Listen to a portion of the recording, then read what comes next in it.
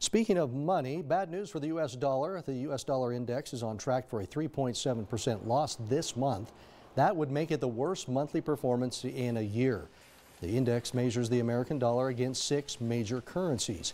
As recently as early October, the U.S. dollar index was surging by more than 7%. That actually boosts the value of currency by attracting more capital from abroad into the country.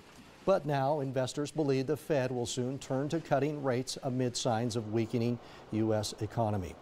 A weaker dollar means that American consumers can expect to pay more for imported goods and for vacations abroad.